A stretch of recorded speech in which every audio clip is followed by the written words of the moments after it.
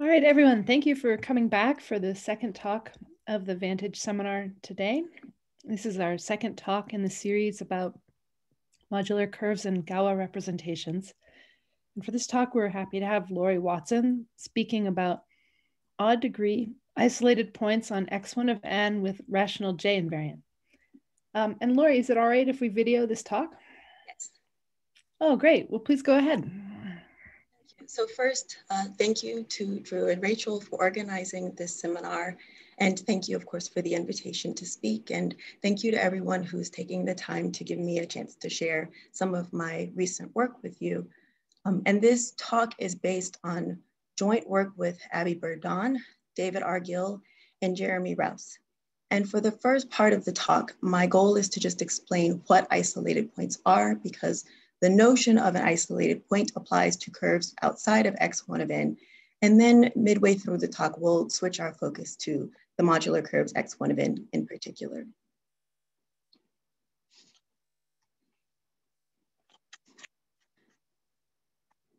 So the question of when a curve can have infinitely many rational points was, of course, answered in Falting's celebrated theorem. And his theorem says that if you have a number field k, then any curve of genus at least 2 has only finitely many k rational points. And so in particular, if you're given a curve over Q, then we know that C of Q can be infinite only if the genus is either 0 or 1. And we know that both of those cases happen. So for a genus 0 curve like P1, if it has even one rational point, then it will have infinitely many. For a genus 1 curve, if it has a rational point, then it's an elliptic curve. And to say that it has infinitely many Q rational points just means that you're dealing with a positive rank elliptic curve, and those are known to exist over Q. And that behavior is unchanged if you consider an arbitrary number field instead of just Q. And I'm going to talk a lot about degrees of points. And so I'll start here with a definition. By the degree of a closed point, I just mean the degree of the extension that you get when you adjoin that point. So as an example, if I have the curve C defined here by y squared equals x to the 5th plus x squared plus 1, then I have a closed point given by the Galois orbit of the point 1 square root of 3 and 1 minus square root of 3. And I consider this a degree 2 point over the rational numbers, because in order to realize this point, we have to be working over the quadratic extension Q adjoin the square root of 3. So in order to see this point, we have to make a quadratic extension. So we'll consider this a degree 2 point over Q. And so in the language of degrees of points, what Falting's theorem tells us is that for any curve of genus at least 2 and any number field k, the set of degree 1 points is always going to be finite. But that can change when you allow the degree to be something greater than 1. So we'll return to that last curve C. Again, it's defined by y squared equals x to the 5th plus x squared plus 1. This is a curve of genus 2, so we only have finitely many rational points, finitely many degree 1 points. And if we fix a rational number a and allow a to serve as the x coordinate of this point, then we'll get a point over any field that contains the square root of a squared plus a to the 5th plus a squared plus 1. And I'll denote such a field by k sub a. Now, by Falting's theorem, for any given case of A, I'll still only have finitely many Ka rational points. But if we allow A to run through the rational numbers, then for most values of A to the 5th plus A squared plus 1 won't be a square. So we'll get an honest to goodness degree 2 extension of the rational numbers. And in that way, we can obtain infinitely many degree 2 closed points on this curve C. So again, it has genus 1. It can only have finitely many degree 1 points over Q. But as soon as I allow myself to consider degree 2 points, then we have infinitely many degree 2 points over on this curve C. And what's really making all of this work is that we have a degree 2 morphism from the curve to P1. So in other words, what we have is a hyperelliptic curve. And in this case, our morphism is defined by just sending a point with coordinates x, y to x. And our infinitely many degree 2 points on our curve C are really coming from the infinitely many degree 1 points on the genus 0 curve P1. And there was nothing special about 2 in this case.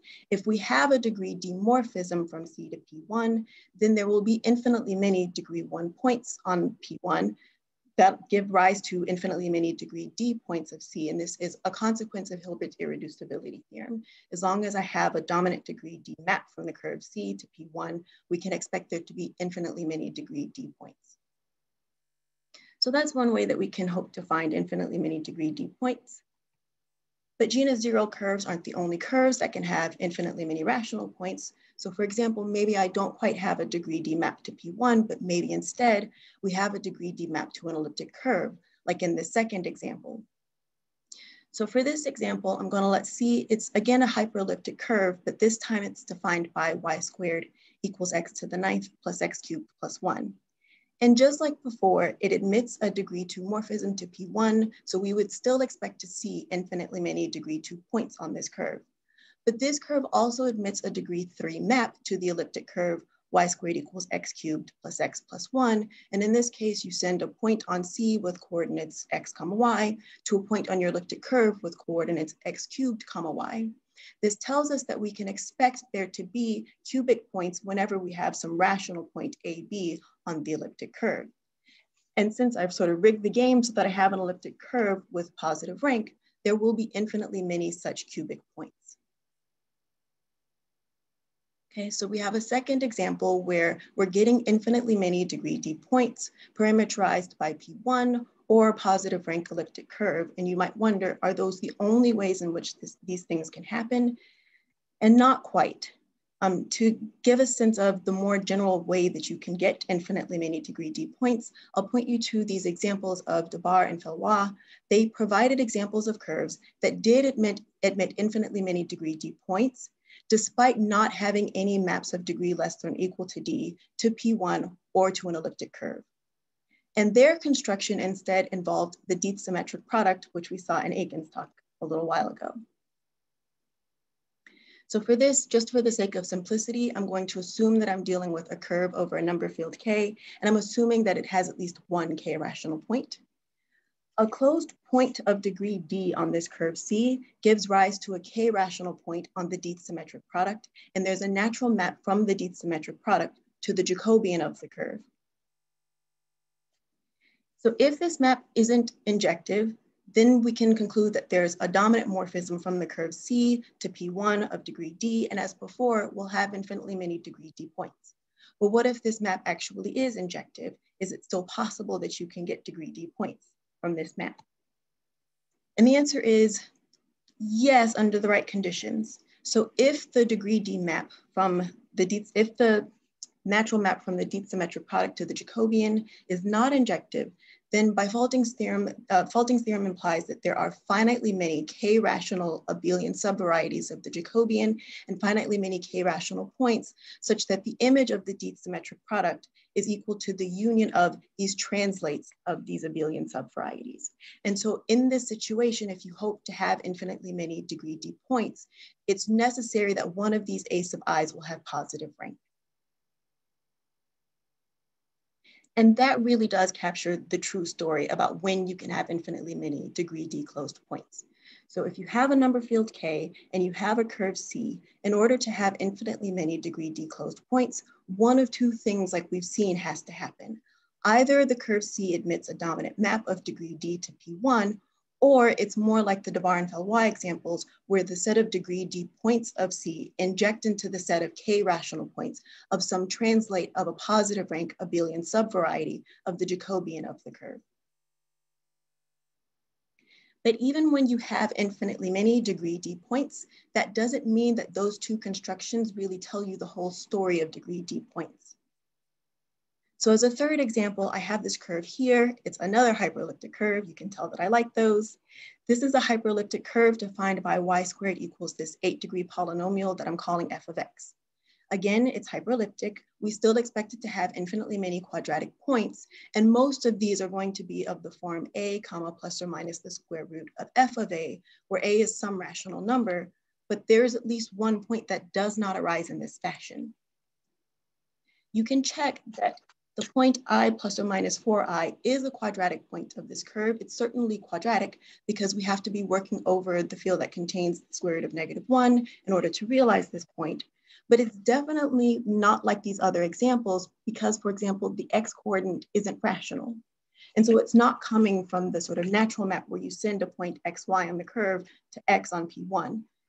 But you might be wondering, well, is it possible that there's another degree 2 morphism to P1? And the answer is no, because for hyperelliptic curves of genus at least 2, there is a unique degree 2 map to P1. So this isn't explained by the dominant map that I have to P1, but maybe it's explained by something having to do with the Jacobian. The answer is still no. It's not part of an infinite family of quadratic points of an abelian subvariety of the Jacobian, and we know this because the Jacobian of this curve has rank 0 over Q. So we have here a point that even though it's lying in a degree where there are infinitely many other points of that same degree, it's somehow not explained by the construction from which you can get infinitely many degree D points. And this leads us to the definition of an isolated point. So if we have a curve C defined over a number field K, and we have a closed point of degree D, we say that that point is isolated if it doesn't belong to an infinite family of degree D points parameterized either by P1 or by a translate of a positive rank abelian subvariety of the curve's Jacobian. And this term isolated points was first defined in a paper of Burdon, Ejdar, Liu, Otomodu, and Varai, and their focus was on modular curves, but I should note that isolated points, even though they weren't given that term, they were identified earlier than that. Okay, so these are not new kinds of points, it's just that the term is relatively new. And one of the things that they showed is that in order to have infinitely many degree D points on a curve C, there has to be at least one degree D point that's not isolated. But there's one type of point that's guaranteed to be isolated. So as a reminder, in order to be isolated, we have to say that it's not part of an infinite family of points parameterized either by P1 or something having to do with an abelian subvariety of the Jacobian. But if you already know, for example, that there just are not infinitely many points in that degree at all, or even stronger, that there are only finitely many points of degree less than or equal to D, then any point in degree D is going to be isolated. And we call such a point sporadic. So definition, if C is a curve defined over a number field K, then we say that a closed point X is sporadic if there are only finitely many other closed points with degree less than or equal to the degree of X. And some of the first isolated points on modular curves that people found were actually sporadic points. Okay. And so now let's start talking about modular curves. Just as a reminder, if I fix a positive integer n and I refer to the modular curve x1 of n, then I'm talking about an algebraic curve that can be defined over the rational numbers. And the k rational non-cuspidal points on such a curve correspond up to isomorphism to a pair of an elliptic curve and a distinguished point of order n defined over the field k. And because I'm also going to talk at points about x naught of n, let me remind you what the non-cuspidal k rational points on x naught of n correspond to. The non-cuspidal k rational points there correspond up to isomorphism to a pair of an elliptic curve and a cyclic subgroup of order n, or equivalently an elliptic curve E and a k rational cyclic isogeny.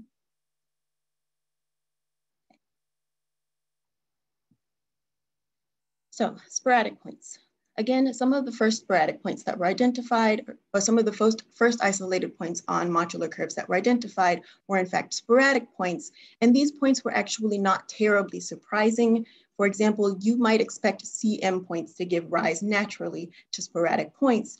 And this is because if you have a CM elliptic curve with a CM by an imaginary quadratic field K, then you can get isogenies in very low degree as long as you're working over that imaginary quadratic field K.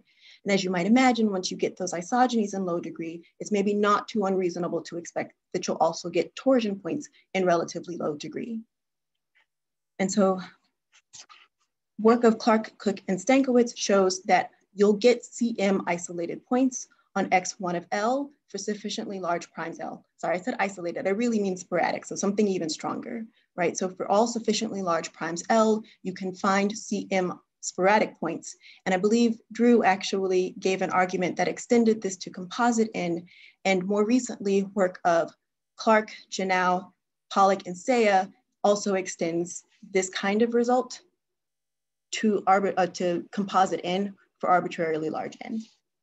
Okay, so CM sporadic points are really not terribly surprising, but there were other examples of sporadic points that were a bit more surprising. So for example, Mark Van Hoy found a point of degree 6 on X1 of 37. And for those of you who are a little bit familiar with gonality, the gonality of that curve is 18. And so to have a point in degree 6, it's so far below the gonality that it has to be sporadic. And here, Philip Naiman found a point of degree 3 on the curve X1 of 21. And that example is especially interesting because the point that he found on X1 of 21, it corresponds to an elliptic curve that actually has rational j-invariant and that attains a point of order 21 over the maximal real subfield of the ninth cyclotomic field. Okay, so I'm not saying that that necessarily the elliptic curve has rational coefficients, although in this case, I believe that this is a very special example because I think actually you can choose a model that has rational coefficients. But in general, even if the j-invariant is rational, that's not necessarily saying that the elliptic curve that realizes your point of order n is also going to have rational coefficients. Okay, so for a fixed curve C, there are only finitely many isolated points of any given degree D, and once the degree is large enough, then no point of degree D can be isolated. And if you put those two facts together, that means that for any given curve, there can only be finitely many isolated points at all. And so in particular, if you fix a positive integer n, there can only be finitely many isolated points on x1 of n. But as we saw in that result from Clark, Cook, and Stankiewicz, the set of isolated points, if you allow yourself to range over all positive integers n, is actually an infinite set. And there are even CM elliptic curves with rational j-invariant that give rise to isolated points of arbitrarily large degree. Right? So even if you just say, well, let's only consider the isolated points corresponding to elliptic curves with rational j-invariant, we're still dealing with an infinite set. A set that we actually believe to be finite, though, is the set of j-invariants themselves. In other words, it's expected that only finitely many rational j-invariants can correspond to isolated points on x1 of n, and this is one of the main theorems in that paper by Bourdon, Ejdar, Liu, Otomoto, and Varai. If you let I denote the set of all isolated points of modular curves on x1 of n as you range through all positive integers n, and if you assume Serre's uniformity conjecture, then the set of rational j-invariants that give rise to isolated points on modular curve is finite. So what this result is saying is that if you assume Serre's uniformity conjecture, then even though we know there are infinitely many isolated points on modular curves that correspond to elliptic curves with rational j-invariant, only finitely many j-invariants are actually accounting for that infinite set of isolated points. And as a brief reminder, Serre's uniformity conjecture, it was originally a question posed by Serre, but I think formally conjectured by Sutherland and Zwina. And it says that there exists a constant m such that for all non-CM elliptic curves, E over Q, and for all primes of all sufficiently large primes, the mod P Galois representation is surjective. And expectation is that you should be able to take m to be 37. And so if that result is true, if that conjecture is true, then we'll know that even though we have infinitely many isolated points corresponding to elliptic curves with rational j-invariant, only finitely many j-invariants are actually giving rise to those examples. What Abby, David, Jeremy, and I were interested in was trying to find some sort of unconditional result along the same lines. And what we were able to show is that if you just add in one, not small, but one assumption, namely that the degree of the isolated point is odd, then you actually can get an unconditional result. So at the expense of putting this restriction on the degree of your isolated point, you get something that no longer relies on Sayre's uniformity conjecture. And so what we show is that if you let I sub odd denote the set of isolated points of odd degree on all modular curves where you again range through all positive integers, then the set of rational j-invariants that correspond to odd degree isolated points is one of only possibly 5 j-invariants. On the left-hand side, we have 2 non-CM j-invariants, and on the right-hand side, we have 3 CM j-invariants. And we know that the 2 non-CM j-invariants actually occur. And if you're paying close attention to Naimon's example, this CMJ invariant here, the first one in the list on the left-hand side, sorry, non-CMJ invariant, this is the one corresponding to Philip Naimon's example of a sporadic point of degree 3 on X1 of 21. Okay, and where do we get all of this mileage just by assuming that the degree is odd? Well, really, the key thing is that it allows us to exploit this connection that we have then between an odd degree point on X1 of n and rational cyclic isogenies. What we show is that if you have a point of odd degree on X1 of n, then as long as you stay away from one exceptional J invariant, you can say something about primes P that have to divide n, and you can also say, that, so for example, the prime P has to be one that appears in this list here. And moreover, what you can say is that the J invariant of that point is going to be equal to the J invariant of some rational elliptic curve that has a cyclic P isogeny over Q. And even more, we can tell you something about what the shape of n looks like. So for example, you couldn't take all of these primes and multiply them together and get some horrendously large thing. Instead, n has to look like 2 to the a times b to the p, sorry, p to the b times q to the c, and we even have some control over what a is. So this puts lots of restrictions on the kinds of points that can arise on modular, odd degree points that can arise on modular curves. Okay. In the paper, we end up having to treat CM and non-CM points mostly separately, but there's one result that gets used again and again throughout the paper. And it says that if you have a finite map of curves and you have some isolated point on a curve C, then you can push that isolated point on C down to an isolated point on the curve D, as long as you have the maximal possible degree growth on residue fields. So if the degree growth from X to F of X is as large as possible, then an isolated point gets pushed down to an isolated point. And one of the results that allows us to exploit that is a result of Greenberg, Rubin, Silverberg, and Stoll. But the goal so with that last result in mind, it gives us one approach for identifying isolated points on X1 of n. So as you can imagine, trying to do computations on X1 of n can be really hard, especially as n gets large. But what that theorem allows us to do is in some cases, look at the natural map from X1 of n to X1 of m for some m that divides n. And then your hope is that you can sort of push things down to some level where you can better understand what's going on.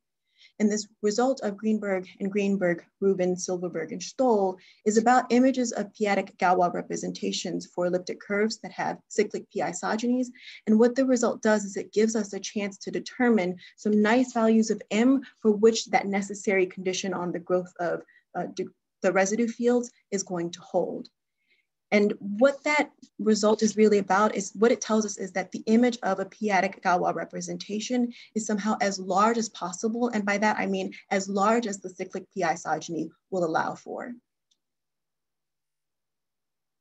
And an example of how this gets used, in order to show that you have no non-CM isolated points of odd degree on X1 of 2 times 7 to the b with a rational J invariant, what we do is we show that any such odd degree isolated point would actually have to map down to a non-cuspidal isolated point on X1 of 14. But X1 of 14 has no non-cuspidal Q rational points. And so if we're dealing with a point that has odd degree, the degree has to be at least 3. But X1 of 14 is an elliptic curve, so it has genus 1, which means that nothing in degree 3 can actually be isolated. We use lots of techniques in this paper for trying to address different n. And in general, the approach is to just, again, try to push an isolated point on x1 of n down to some isolated point on another curve. Often the hope is that you can push it all the way down to something that has such low genus that maybe no isolated points can exist. For example, if you take a potentially isolated point and you push it all the way down to a genus 0 curve, then you're done because genus 0 curves don't have isolated points. Or barring that, maybe you can push it down to some lower genus curve where the genus is at least small enough so that we can perform the sorts of computations that will allow us to answer the question. But as you can imagine, primes like 2 and 3 sometimes throw a wrench into things. And so that nice technique of just push things down doesn't always work as easily as it did in the x1 of 2 times 7 to the b example. For example, to deal with curves for x1 of 2 to the a times 3 to the b, what we first had to show was that an isolated point of odd degree corresponding to a non-CM elliptic curve with rational j-invariant on one of these curves would actually have to map down to an isolated point on either x1 of 54 or x1 of 162, but you're still dealing with powers in 2 and 3, so it's still a little bit difficult. And so in order to show that these curves had no non-CM isolated points of odd degree, we had to use things like a three-adic classification that's in progress work of Rouse, Sutherland, and Zurich Brown. But we also, at some point, especially when dealing with x1 of 54, we had to really deal with something known as entanglement. So we had to explicitly find all of the rational points on a genus 4 curve that was really characterizing the possible entanglement of an elliptic curve, of elliptic curves defined over the rational numbers. Okay, so for a product of a power of 2 and a power of 3, again, as you can imagine, things get a little bit complicated. And that captures a lot of the kinds of things that we had to do for non-CM j-invariants.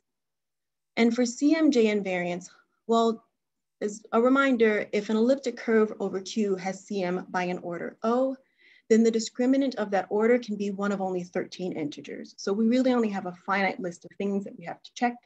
And we show that there are no isolated points of odd degree with rational j-invariant corresponding to an elliptic curve by order of 10 of those discriminants.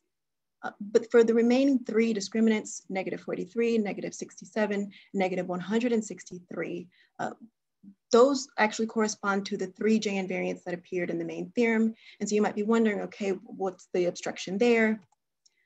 Well, in order to complete the classification of odd degree isolated points, we have to determine whether or not there are points of degree 21, 33, and 81 on x1 of 43, x1 of 67, and x1 of 163, respectively, that are isolated. And the difficulty lies in the fact that the Jacobians of each of these curves have positive rank. And so it's really a computational thing that's standing in the way of a complete classification of the odd degree isolated points that correspond to rational j-invariants. And so to end, I just want to talk a little bit about some of the remaining problems and questions that sort of naturally arise. So that result of Bourdon, Edgestar, Liu, Otomoto, and Varai says that once we know Sayre's uniformity conjecture, or if we know that it's true, then we'll get an unconditional result that applies to even and odd degree. But until we have such a result, is there any other way of getting some unconditional results for isolated points of even degree? That's one natural question. Another question, so CM j-invariants, as I said, they're a natural class of sporadic points on, they give you a natural class of sporadic points on modular curves. And actually for many CM j-invariants, you can find a point on a modular curve that's in such low degree that if you sort of allow yourself to go up a tower and keep lifting to points on higher and higher modular curves, they're all occurring in such low degree that they still have to be sporadic points on those modular curves. But that's something that seems so far to be special to CM. So one question is there a non-CM j-invariant that will also give rise to similar behavior? Is there some non-CM j-invariant for which you can always provably show that if you go up and up and up a tower, that same j-invariant is always giving rise to isolated, or is often giving rise to isolated points on x1 of n for larger and larger n?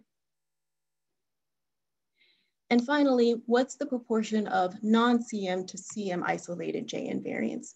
So in our list, we have 2 non-CM j-invariants that definitely occur and 3 CM j-invariants that might occur, but what's the proportion overall? So we know that you can have both non-CM and CM isolated j-invariants. Like if you ask me, I would say it's probably the case that most of them are coming from CM points, but what's the proportion overall?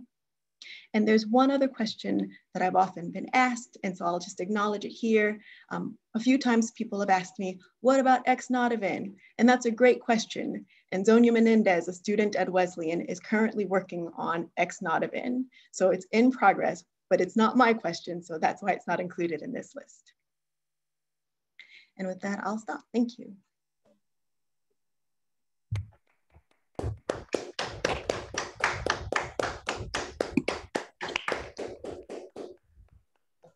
Thank you, Lori. So this would be a great time for questions.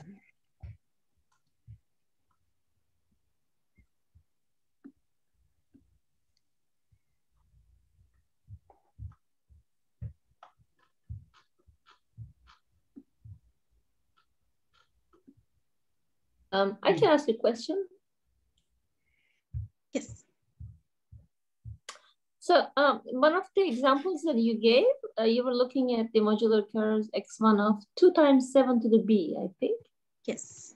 And then you said that you lower the isolated points on that modular curve to x1 of 14. So how do you get rid of the power b? Do you show that that curve has some 7 isogeny or?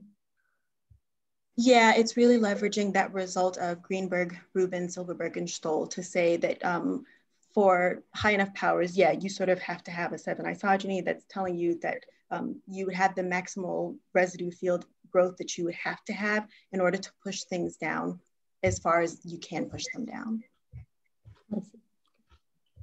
Thank you. Thank you.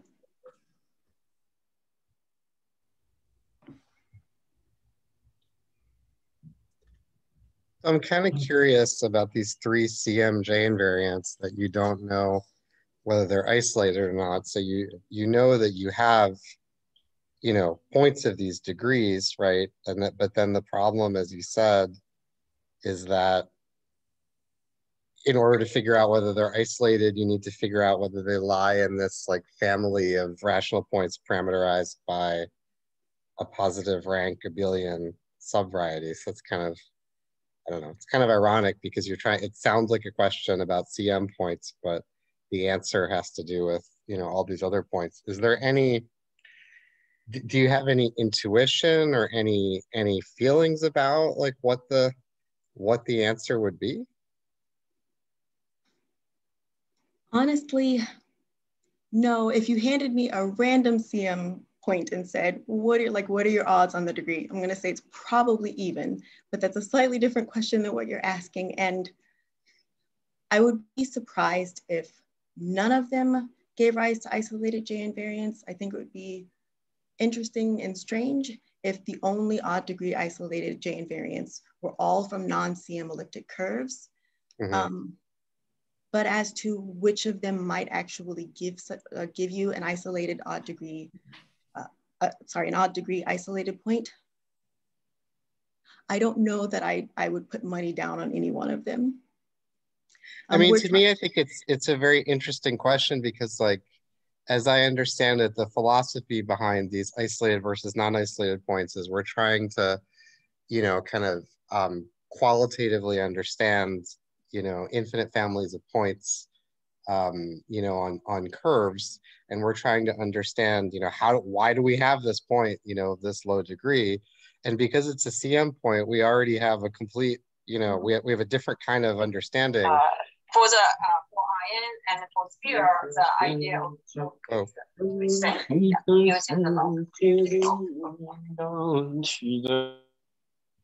Okay. In the CM, we have like a totally CM explanation for why we have this point of a low degree. I mean, you know, we know lots of stuff about degrees of CM points, but then, you know, because you have this definition of isolated, in order to figure out whether it's isolated or not, you need to figure out whether it occurs in this like other geometric family of points, and it's just like, so do you expect that this CM point occurs in this interesting non-trivial geometric family, or not? You don't need it to occur in that geometric family in order to know that you have the point, but maybe it does anyway. So I find that to be a kind of interesting and somewhat ironic question. Yeah, and that's really, I think, where to me, that feels like the sort of natural question to ask next, is to understand, like, really, where are these points coming from? Because like you said, for CM points, they're there mostly for CM reasons, right? And so these other points, sort of, how do you explain them? Why are they there? That's really the question that I've been trying to think more about. So it's like, if it's not for a CM reason, then is it something having to do with the geometry of the curve itself? Like, how do you actually explain the existence of those points? And they are so weird because it's like, well, they're not explained by sort of any of the natural maps that you would expect them to be explained by. So what is the reason, like, for what reason are they there? Mm-hmm. So agreed, it's an interesting question. And I think that's where my interests are leading me right now, is trying to understand the why of these points as much as their existence. I mean, also the fact that, I looked back at the paper, which I guess I've seen before, certainly, but haven't read in as much detail as I should. I mean, you rule out the other 10 CMJ invariants by some other argument. So it's also kind of interesting that, a lot of the CM cases get ruled out sort of no problem. And then there's just this extra phenomenon.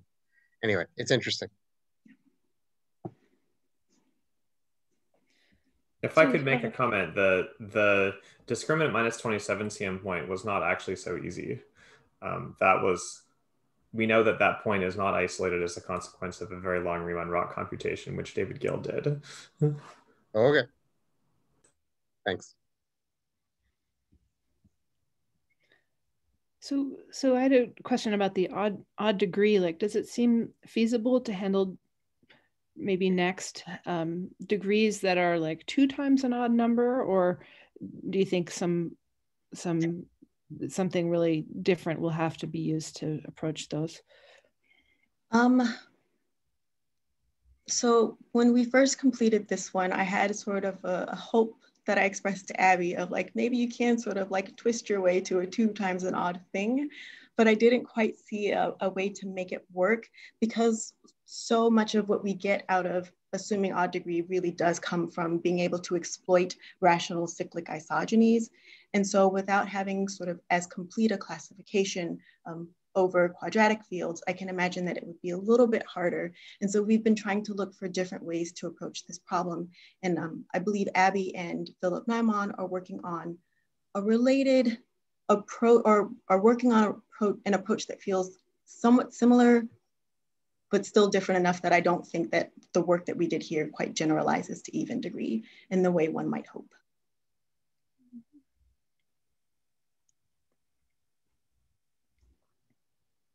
Oh, thank you. Yeah. I have a question. Maybe this is early to ask when there's still so much to do for rational isolated points, but I'm curious if you've thought at all about what if I wanted to ask about isolated j-invariants over quadratic fields? I haven't touched that one yet, mostly because it's like, it's sticking in my craw a little bit that we haven't been able to say anything about even degree for rational j-invariants. And so I haven't given much thought of it, but that does feel like the natural, maybe not next step, but next step after the next step. Yeah. Thanks. So hi, Laurie. I just had one question. I'm wondering about these isolated points that you found in the table here. Do any of them correspond to sporadic points, in fact? Yes, the degree. So this first CMJ invariant, this degree 3 point is a sporadic point originally found by Philip Naiman. And it's, it's degree 3 over Q. Yeah. Okay. But the others are definitely not. Yeah, the CMJ invariants are definitely not, because those aren't. And Jeremy, remind me, I think this one is also, it's isolated, but in a degree where there are infinitely many other points of that same degree. I don't believe this one is isolated. Yeah, that's correct. Yeah, isolated, but not sporadic. Okay, thank you. Thank you.